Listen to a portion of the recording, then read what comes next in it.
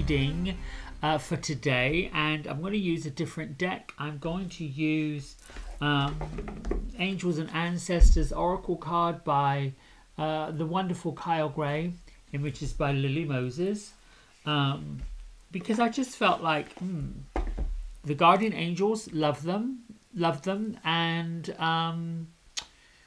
it was time for somewhat of a different type of message, like, I don't know, maybe symbolism, working with ancestors, working with angels, all kinds of different things, energies and entities, if you will. I felt like that was the message and the energy that I wanted to bring today.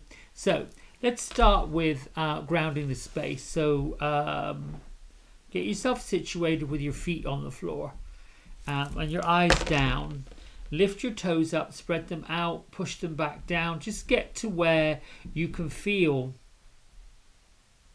the edges of your feet. You know, in yoga speak, they talked about 4 corners: the big toe mound, the small toe mound, and then the inner and outer heel. And I suppose if you look at the shape of a foot, on the bottom of a foot, you can sort of kind of see it makes a rectangle. Take a breath in. On your exhale, release anxiety, toughness, tightness, anything that is of a lower vibrational energy. Let it go. Another breath in. Exhale, release.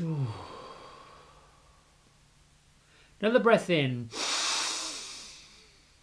Hold it.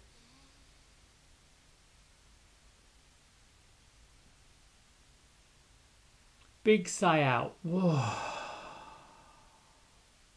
And be in the experience of the rush of oxygen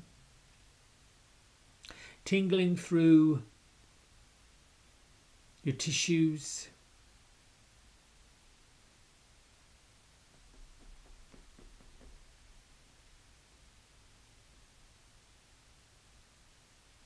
Just follow your breath in and out, in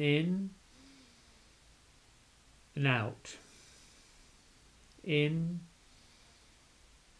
out, in, out, in, out, in, out. Nothing to fix. Just an exchange of energy coming in and going out. Every breath in, think of something positive. Every breath out, let go. Breathe in, abundance. Let go of limiting beliefs. Breathe in love. Let go of sadness. Breathe in peace. Let go of agitation. Breathe in ease. Let go of struggle. All those things. Breathe in calm. Let go of chaos. Take a breath in for balance.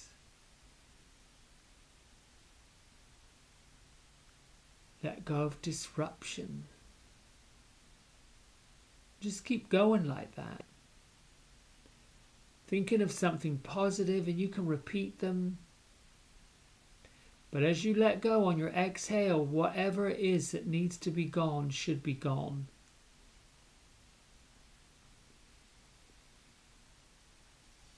And 3 more breaths in and out, and in and out. 1 more time. Inhale and exhale. Let yourself settle back into where you are in your room and pay attention to how you're actually feeling at the moment. If there's a difference between you started that simple breath and those positive energies coming into yourself and all of the unwanted energies and vibrations leaving. Here's what I know, what I want to share about that. The simplest, easiest, no effort tasks, which we just did in that meditation, and it was meditating, is required. That's it. That's all it is required, is what I meant to say. And I'll share that there is nothing wrong, and I'm not knocking the beautiful and creative meditations, visualizations that I've had from incredible spiritual masters that you've probably listened to. And indeed, I'm sent on some glorious mental, emotional trips with those meditations. But the ones where I do what we just did, the inhale of something positive, the exhale of something unwanted, are the most rewarding because they instantly, miraculously, magically place me in a space of here, now, with everything that I am now attracting being positive and everything I am now exhaling, leaving. It's a bit like we can concentrate on something negative, sad, hopeless, helpless, tough, engaging, and it's almost like the fly that gets stuck in your house and can't get out, no matter how you try to, swat it or open a window to release it. It's still in there buzzing and gets on your nerves. That's how negative thoughts, negative ideas, turmoil, anxiety, all of these things become like this floaty place that's not good. And it takes practice to peel back these layers that we've had, that we've not scraped off and let go of. It can be done, and it can be done relatively quickly, providing there is a dedication to it. Now let me just go a little bit further than that and say,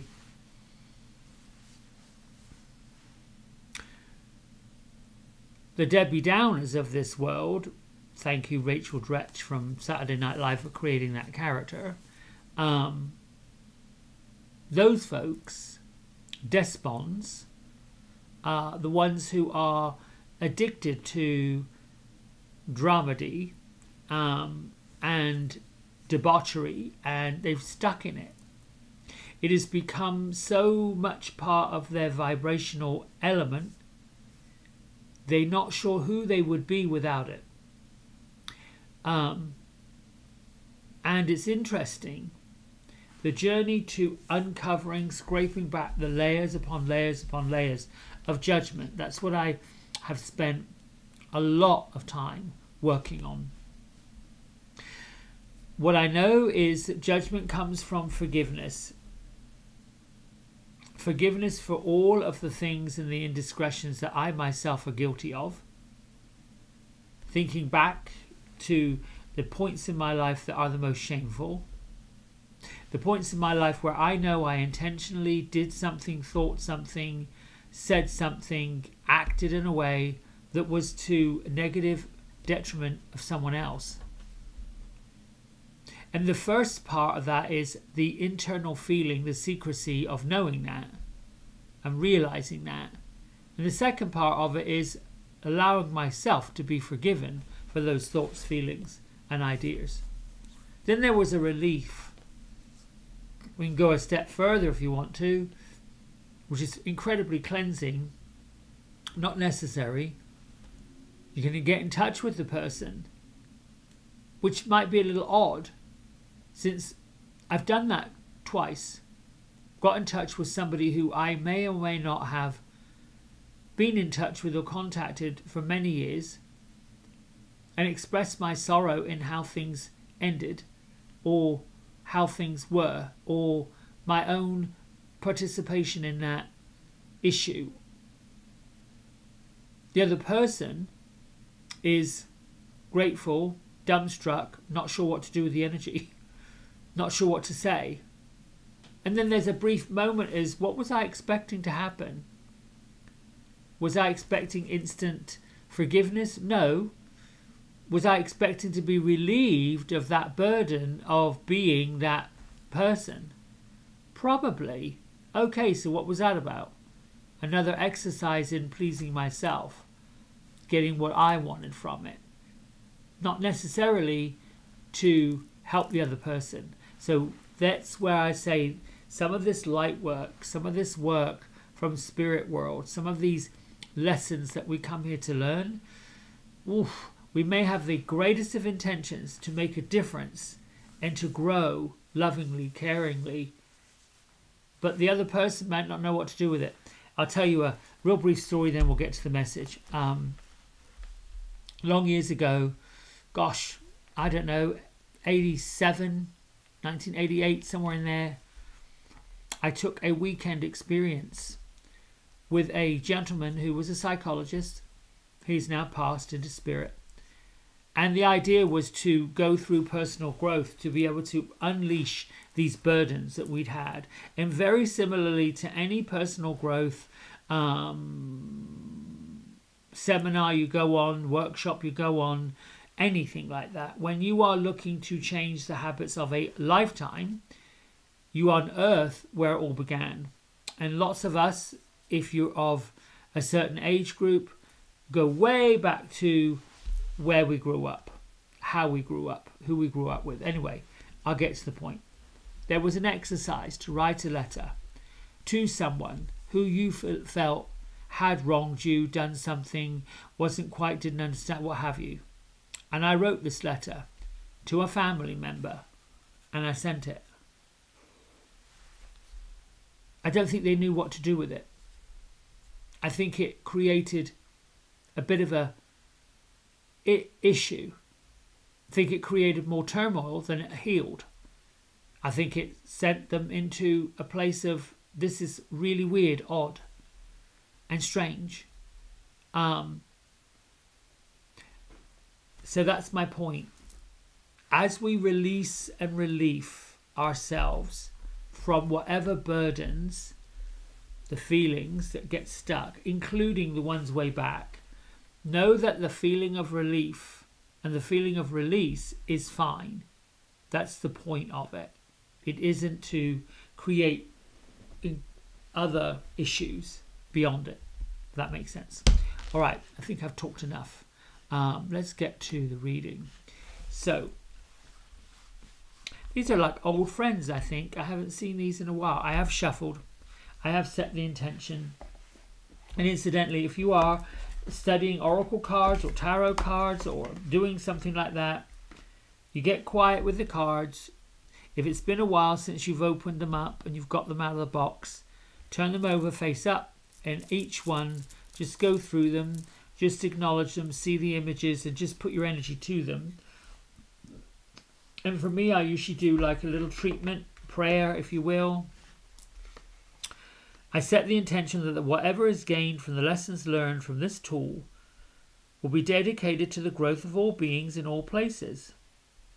And to the guardians of the four corners, the mother in the earth, the father in the sky, angels, ancestors, sacred ones, thank you. I welcome you here right now with your message. And then I'm going to pull this card because this is the one that's speaking to me right here. Actually, I picked up two. So does there need to be a three? No, these two go together. All right. And I'm just going to, as they are, turn them right over. Whew. You know, it was weird because I was looking through these this morning and these two cards were the ones that I sat with the longest. They were the ones that I kind of looked at and said good morning to and had this feeling relationship with. So we have, where we are, the shapeshifter, transformation, and the time to unveil what it is that you're good at, what it is that you are, where your gifts are, what you bring to the universe, what you bring to the table, what you bring to your family, what you bring to your job. That's what's being unveiled and revealed right now.